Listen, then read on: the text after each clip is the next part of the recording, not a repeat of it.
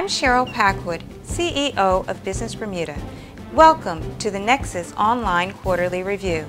In this short video, we review some of the fascinating articles you can read in full in our downloadable newsletter, NEXUS.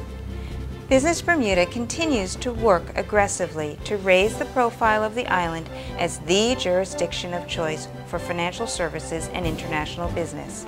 We recently unveiled the updated Economic Impact Study for 2010.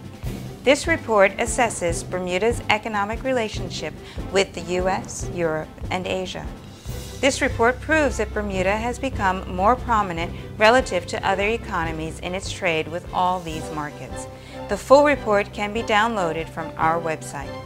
Business Bermuda is active in its marketing of Bermuda by attending conferences and holding events where we can further extend and build our relationships. You can find full details of all the conferences and events we attend on our website.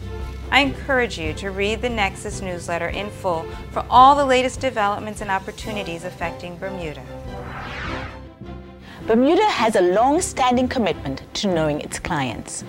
For over 60 years, Bermuda has had in place legislation to deter unacceptable persons from doing business from or within Bermuda. That framework has been updated and expanded over the years.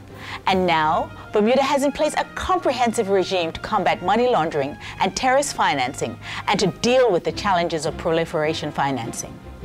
Our current framework has allowed us to achieve a high level of compliance with the international requirements and to address the risks from these unacceptable activities in a domestic and global context.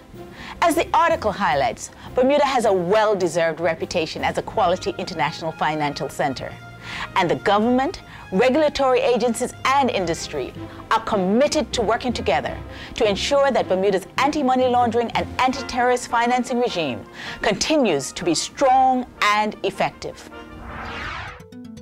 Bermuda presents a unique opportunity to support the creation and development of Islamic financial products such as Ritakaful, Sharia-compliant funds, and Sukuk.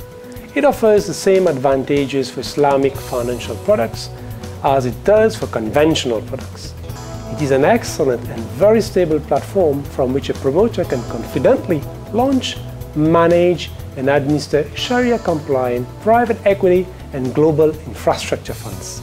Our limited partnership structure accommodates both Mudaraba and Musharaka.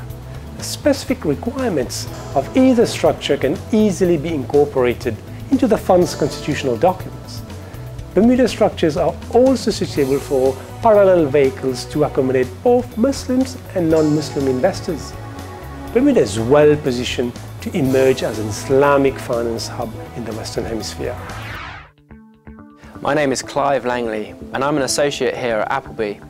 I'm part of the firm's banking and asset finance team within the corporate and commercial practice group. A large proportion of my practice focuses specifically on aviation and shipping finance transactions and registrations.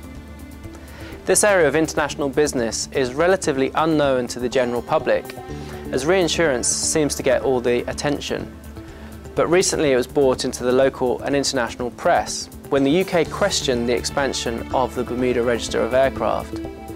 The Premier, the Honourable Dr. Ewart Brown, stood to the defence of the register, which brings a significant, if relatively unknown, revenue stream to the government and also provides employment in the public and private sector to people such as myself.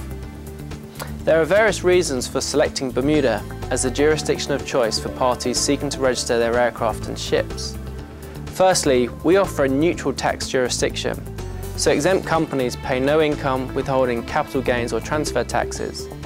Bermuda is politically and economically stable, with no exchange control or currency restrictions. Bermuda is also listed as an OECD whitelist jurisdiction. It is inevitable that in order to maintain a competitive edge, Bermuda must keep pace with the demands of hotel development change in the tourism industry. Government's first step in this process was to enact the Hotel Concessions Act 2000 with tax reliefs as a vehicle to stimulate hotel development investment. The government then established the Cabinet Committee on Special Hotel Development with the primary purpose of creating a one-stop shop for hotel developers. We are very pleased to report over the past 18 months, several new hotel projects were launched. These included the magnificent Tuckers Point Hotel, the Newstead Belmont Hills, as well as the Reefs. All three of these projects were created with a fractional component to them. We anticipate much more to come. Park Hyatt will shortly be making an announcement of their major development project in St. George's, and the 9 Beaches will commence reconstruction of their property to be completed by the end of 2011. There are also exciting projects planned with the Parlerville Hotel in Hamilton, the Four Seasons project on the Coral Beach property, as well as the Cocoa Reef development slated to commence in 2011. All of this augurs very well for the long-term viability of Bermuda's hotel product.